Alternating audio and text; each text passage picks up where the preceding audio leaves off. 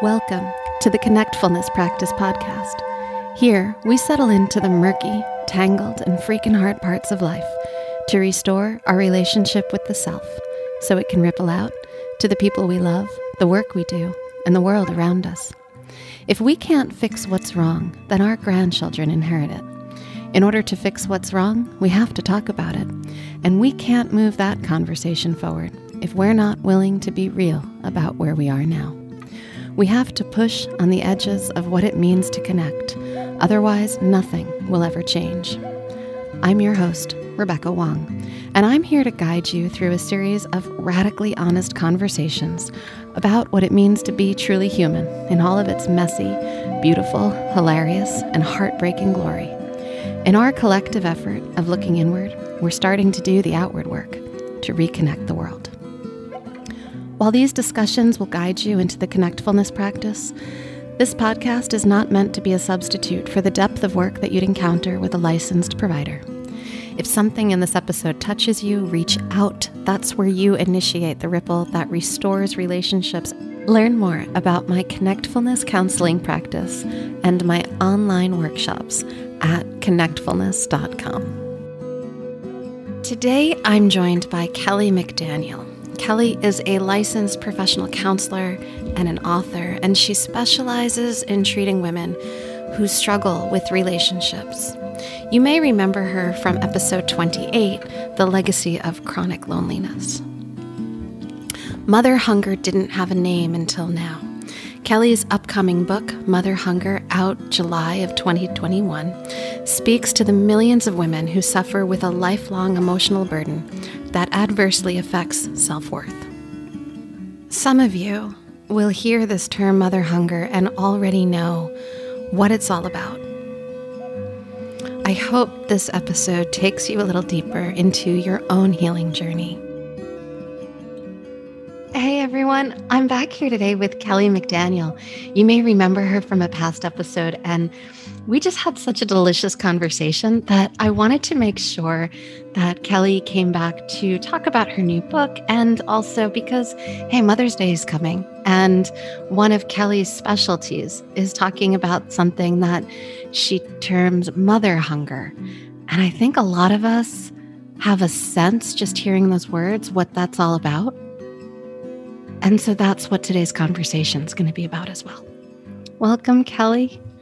Thank you so much for having me back, Rebecca, and for giving the topic of mother hunger some time near Mother's Day. Yeah, I think it's really needed. I do too. Especially now. Yeah. Especially now as we emerge from a pandemic, but also everyone I talk to who resonates with mother hunger starts about now to feel dread, to feel different degrees of grief that come out in different ways, right? Whether that's sadness or anger or hope, just to name a few. Yeah. And that's when you're saying starts about now, you mean starts like as we lead into Mother's Day.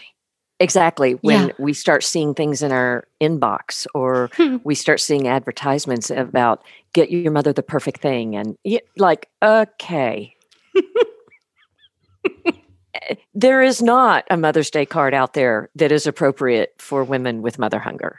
Right. You know, one of the things about mother hunger that I think is so, from reading your book, I'm also kind of like thinking you write about this. And it's one of the things that I keep thinking about as I'm reading is how it's passed down generation after generation after generation. Yes. Right? Yes. Right. In fact, I think it's fascinating that when we're little, when we're in our mother's uterus, we're sharing a body, not just with her, but with her mother. Mm-hmm. And literally I'm not going to quote the science on this perfectly right now, but it's in the book. We have traces of each other in the eggs. Yeah. And so we inherit our mother's deprivation or joys. Yeah. We inherit our grandmother's deprivation and joys. We inherit their trauma. We inherit what they've healed, and we inherit what they haven't healed. But we don't always know that. And it's not conscious.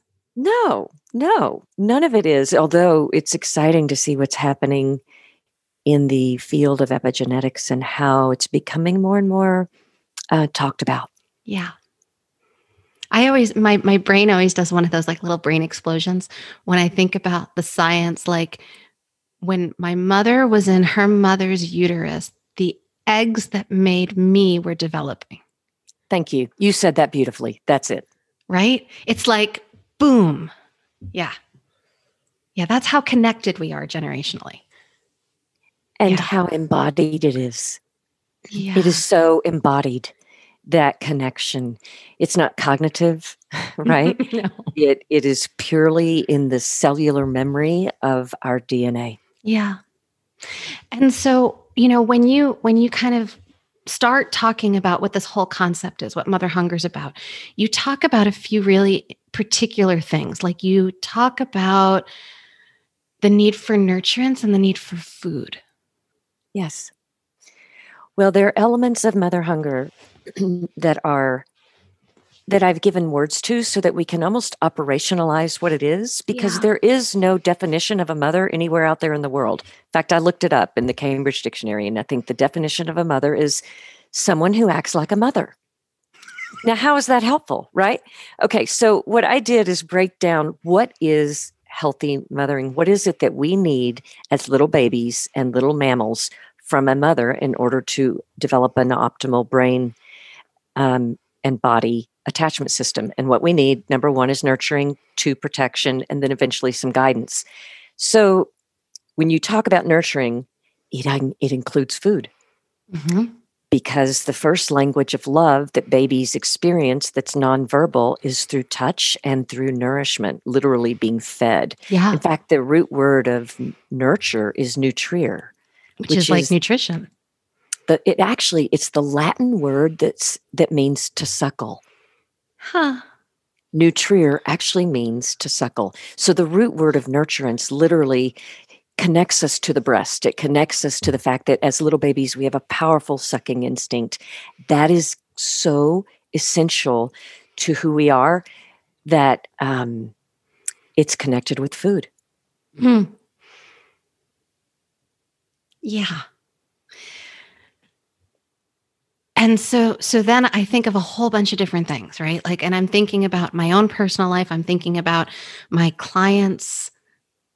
I'm thinking about how powerful food is as a way of both talking about things like love and talking about things like worth and value, right? And how we either can overdo it or we can withhold, or we can feel shame if like there's so many different ways that food has all of these encoded stories about who we are in terms of what our relationship to it is.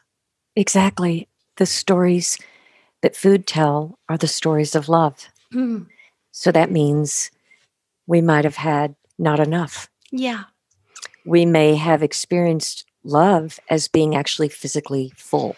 Mm-hmm. Like maybe love, we did not experience it through our mother's touch because there wasn't enough of it, or her touch was frightening. So our first experience of what love might have felt like might have been when we were full of some sort of milk or formula. And for 1 minute or for 1 hour, we didn't feel pain because we were full. Mm-hmm. That became the substitute mother for many of us as infants, is the feeling of fullness. So then when we're grown women, the sensation of fullness is so inextricably linked with love that to work with the epidemic of eating issues that so many of us have, I just have a huge respect for it, because you're not going to unlink that unless you actually provide another source of love that's healthy. And you're talking about fullness just now. You just gave me like, my podcast is called Connect Fullness, right? Mm. So I just had this whole different like understanding of what that made up word even means. And we interrupt this podcast to share a superhuman moment with you. At this point in our conversation, I got pretty excited, and I think I leaned in towards the computer and my elbow might have like hit my mouse pad without my noticing it. And I think I stopped the recording here. But Kelly and I didn't notice that the recording had stopped for like another 20 minutes or so into our conversation. And then we had this time crunch and we wanted to finish the recording, but not knowing where we left off, we kind of took it from the top. And so, human moment, sharing it with you in full transparency and glory. And let's get back into the interview, knowing and understanding why things might feel the way they do. Welcome back, Kelly. Won't this be interesting? Yes. Human moment there. Mm-hmm, mm-hmm. Yeah. Yeah. And you know what that's bringing up for me, just as I name it, and I think this is a part of this whole topic too, is our need and our striving sometimes, especially as women, towards perfectionism.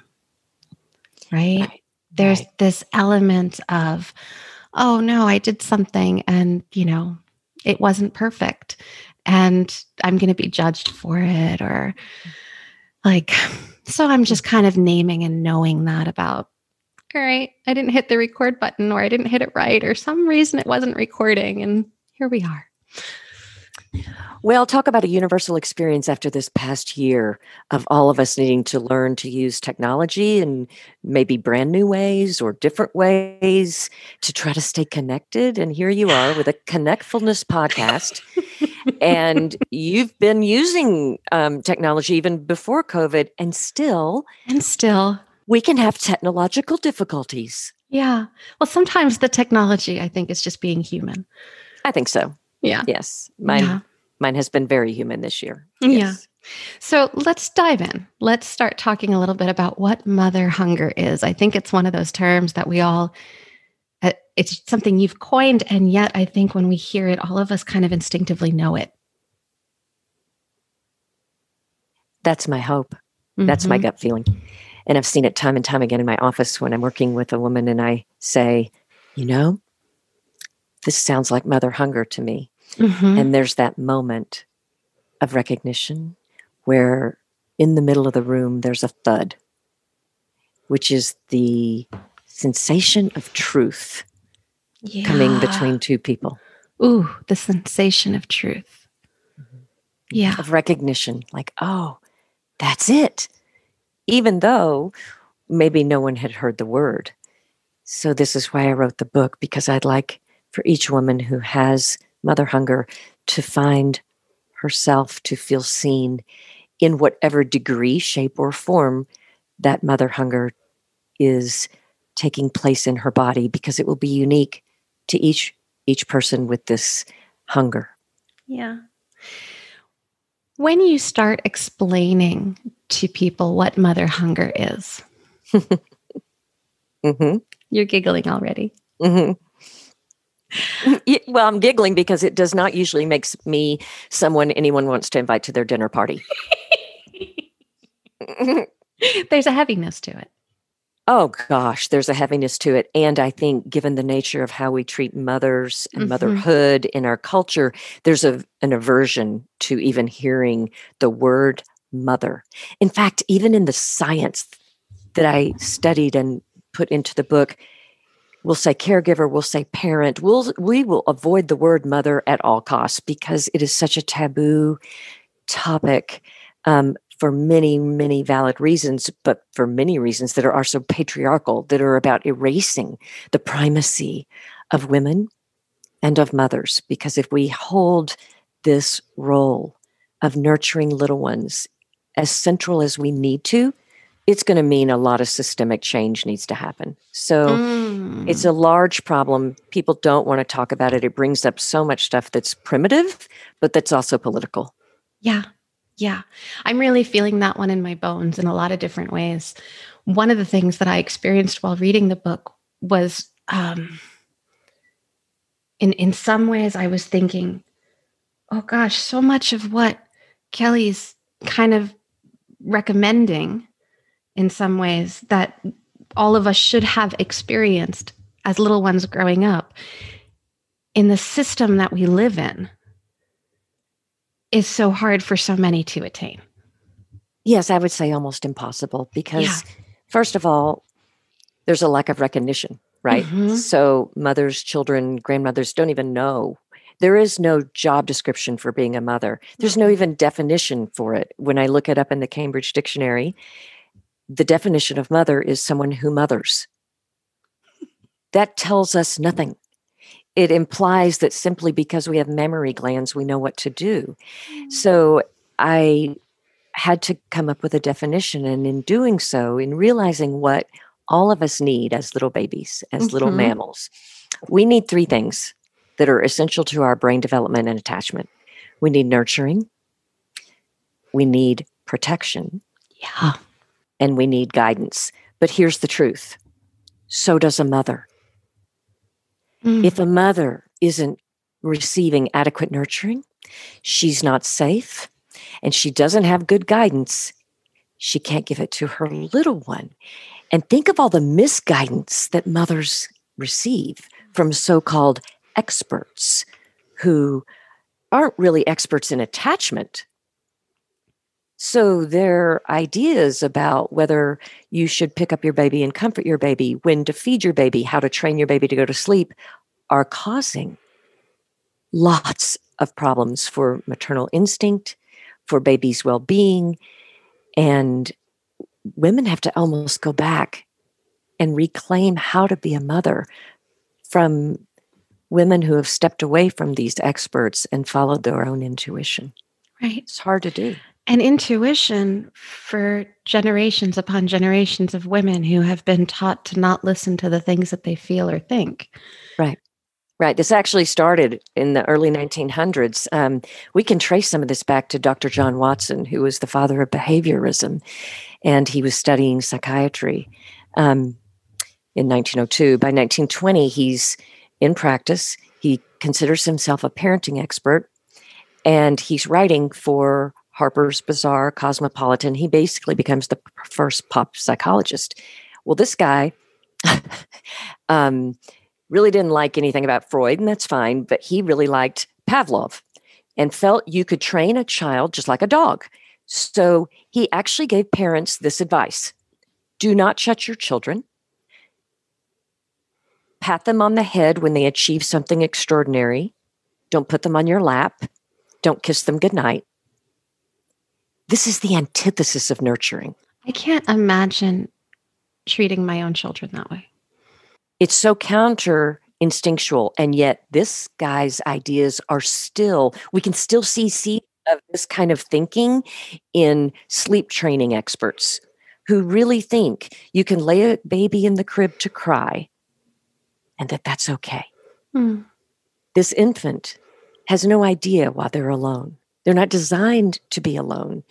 You can train a dog to eventually stop crying, and you can train a child to eventually stop crying. But that profound need for nurturing that does not get met in the wee hours of the night when we're all afraid will haunt us, and we grow up with a sense of an unmet need for nurturing. Yeah. And I think this is one of those places where both this conversation and the book is one that, we're really listening to, I hope we're listening to, dear listeners, from a framework of perhaps this is where your emptiness and your mother hunger comes from. And this is the history behind it. And this is necessary to talk about so that we can grow. And it's not meant as a critique of parenting. And I just kind of want to hold everybody who's listening to this really warmly and just remind us all of that piece, because I think this is tough information in a lot of ways to confront. Very difficult to confront. And I'm glad we revisited it because we were talking about it so beautifully 30 minutes ago. I know. So I'm glad you brought it back, because I really didn't write a parenting book. No, you didn't. That's not what this book is. You wrote a reparenting book, as I like to think of it. Yeah. I love that word, because what I had hoped and what I still hope is that by talking a bit about what the essential developmental needs are that we all have. Yeah. It's not about blaming mothers who were also first daughters.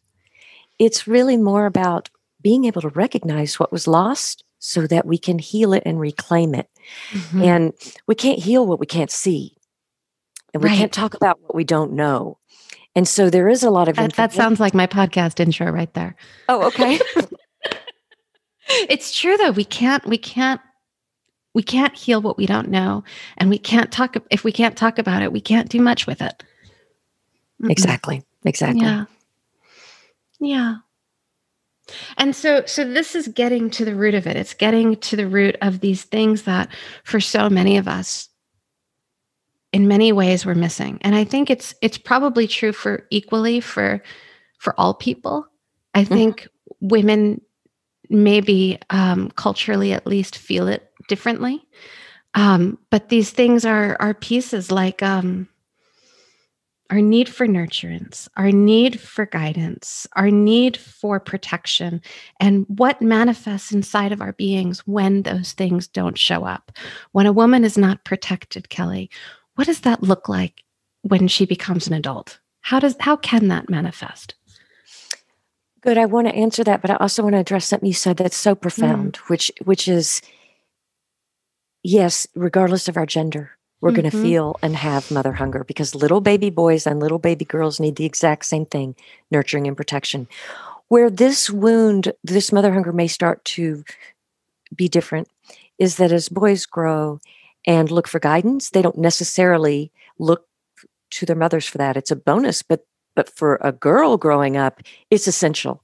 So that's where it starts to change a little bit. And then another difference I see is that as adults, women may become more aware of their mother hunger sooner because we're not getting mothered in our relationships, whereas a lot of grown men are.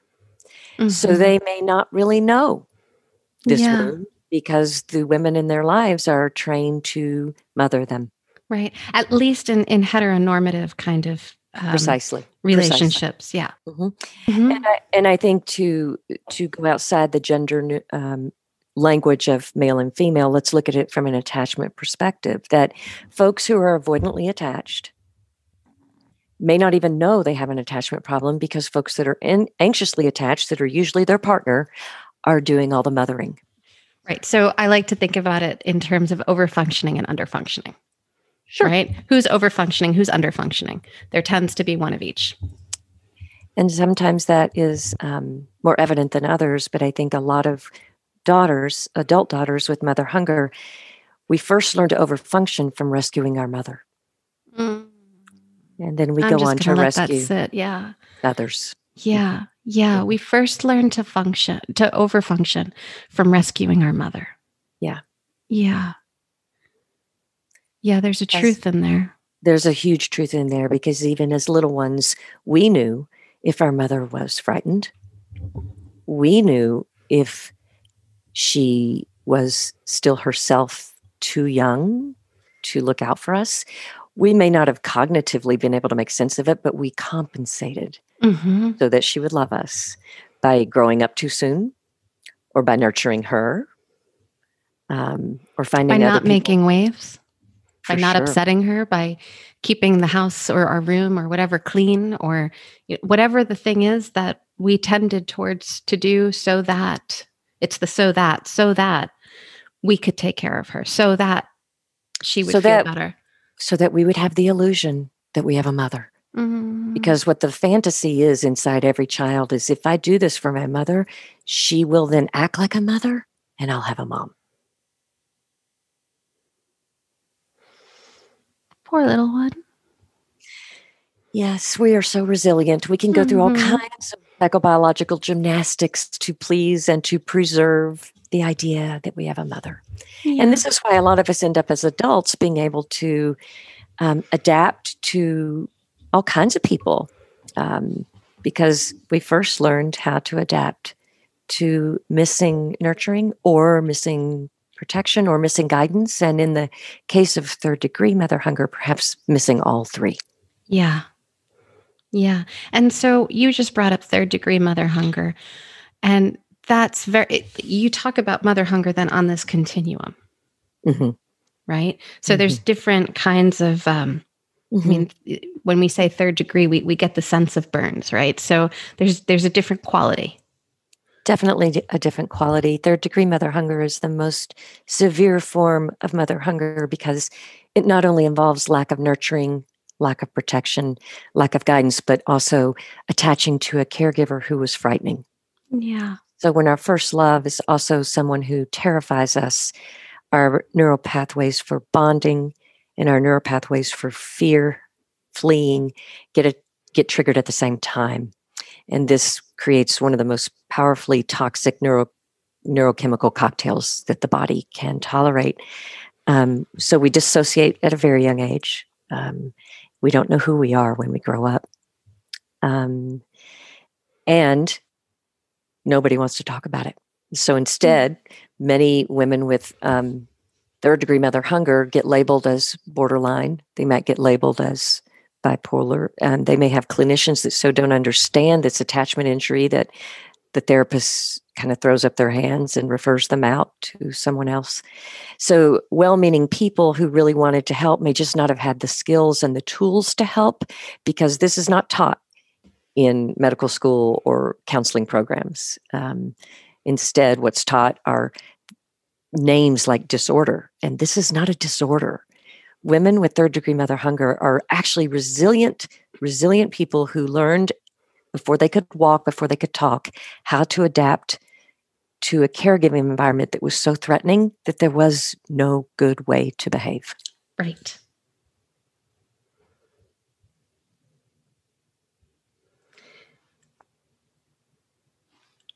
And so a lot of people with this degree of mother hunger, in order to heal, mom's not needed for healing, but for many, as I was reading your book, I was kind of taken by, it seemed that there were at least two factors that seemed to lead them into their own healing. One is their mother's death, and another is their own children becoming like teenagers. Yeah, I think because our body protects us from knowing that our mother is not able to be a mother, we don't always come to healing from a place of consciousness. This wound is deeply buried, right? So for some people, they accidentally bump into healing mother hunger because their mother dies, and it becomes very clear that I'm motherless. But a lot of women have symptoms of being motherless and mom is still alive. So it's hard to identify, it feels like I'm the problem, not that there was something in the mother caregiver relationship that was harmful. And so much of the time, one of the things that's happening is that there's like a toxic shame. There's this idea that the child, perhaps now a grown woman, is carrying that says there's something about me that's defective. That's how we have to believe when we're little. We can't see our mother as protective. That would be as defective or compromised or wounded. We can't see it. We would feel orphaned.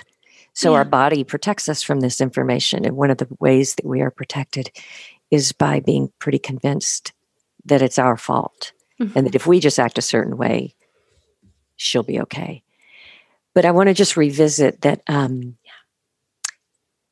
the different degrees of mother hunger and how they may feel in adulthood. For example, let's say we had a mother who was very protective of us and really quite a guide, taught us to read while we were little, maybe enrolled us in all kinds of activities. But she herself was not very nurturing. She was maybe distant, removed, maybe cold. I find that mothers like this had mothers who might have been too involved. They may have had mothers who needed a friend, and they didn't like that so much. It felt suffocating. So then when they become mothers, they give their children a whole lot of space, not a lot of touch, not a lot of nurturing. So as an adult, this may feel like a craving for physical touch that seems somewhat insatiable. That can come out in all ways of becoming sexual that we don't actually choose, but fall into almost as a way to get touch needs met that we didn't even realize we were doing. Right. So that's an example of what it might feel like to have grown up without enough nurturing. Food is also inextricably linked with lack of nurturing. For many little ones who didn't have adequate nurturing, the first sensation of what love felt like was a full belly. And so that follows us into adulthood, and we may confuse food and love and either restrict or overindulge as a way to compensate for lack of a relationship. Mm. And then moving on to protection, let's say we had a mother that was super nurturing. She was playful. She held us. She was so happy to have a baby. But let's say that in her life, she wasn't really safe.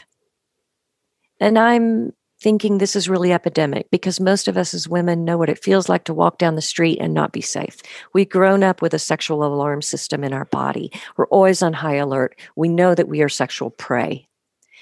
So many well-meaning mothers aren't feeling enough safety within their own body, within their own life even. Maybe they're with a dangerous partner.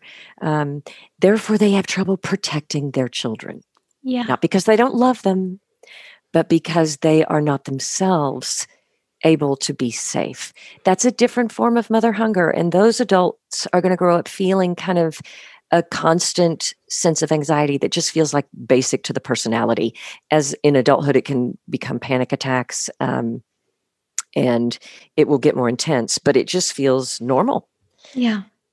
Okay. And so then the third one, guidance. Let me just summarize it quickly.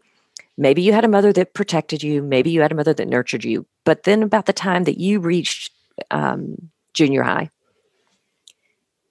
you realized you needed someone you could admire. You wanted someone to look up to kind of give you a roadmap for becoming a woman.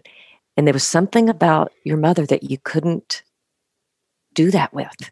The example I use in the book is from a memoir, and it's all about a daughter whose mother started having an affair and took her on as her confidant. So the daughter then loses her innocence and loses her ability to have friends her own age because her mother needed a friend, a secret keeper. And that is an inversion of the mother's role, and that is poor guidance. So, okay, those are the three things I just wanted your readers to have, because they all are why there are such unique forms of mother hunger. And when you miss out on all three and have a mother who's threatening or gone and you're not protected, you're not safe, that's third degree. Yeah. Yeah.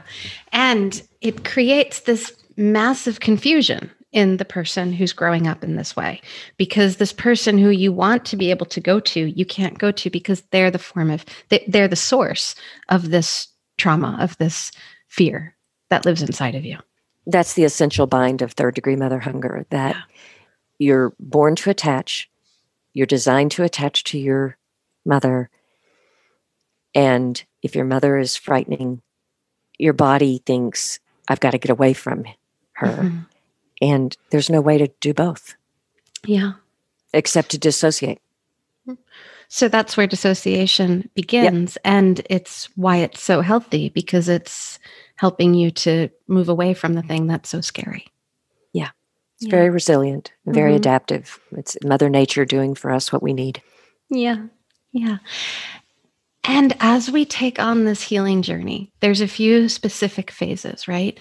So for those who mother hunger feels like it's a really resonant term and you want to do some work around this, one of the first pieces of this work is about kind of learning the language, about getting your story straight, about recognizing that this is part of your story, because it's so covert. It's so something that we don't talk about. Exactly. Which goes back to, we can't heal what we can't name, and we can't treat what we can't see. Yeah. So bringing it out into visibility and finding a way to have someone validate that this is real, help you name which part applied to you, is one of the most powerful stages of healing. Yeah. Yeah. And then what do you find is the next stage, Kelly? Where do people tend to need some support following that? I think the next stage is twofold.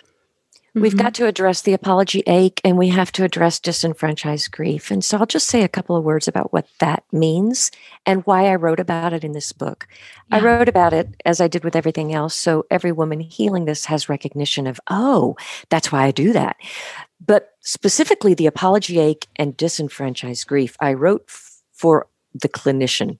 to have as well, because too many well-meaning clinicians don't understand these two important elements of roadblocks to healing.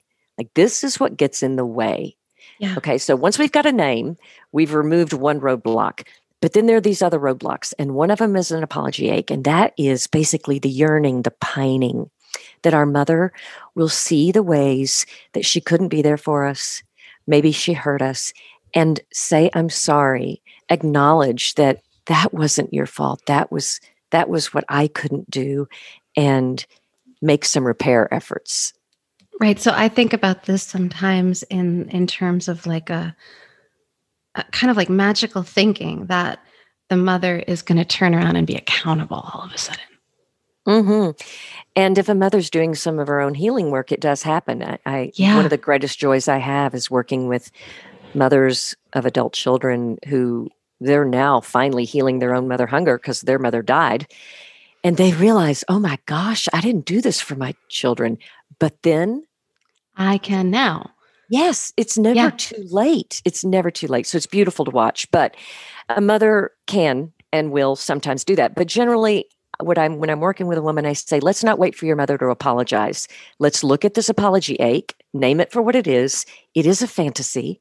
It probably gets played out with your friends and lovers as well, where you just want everybody to do the repair work for this primitive heartbreak that no one really can see.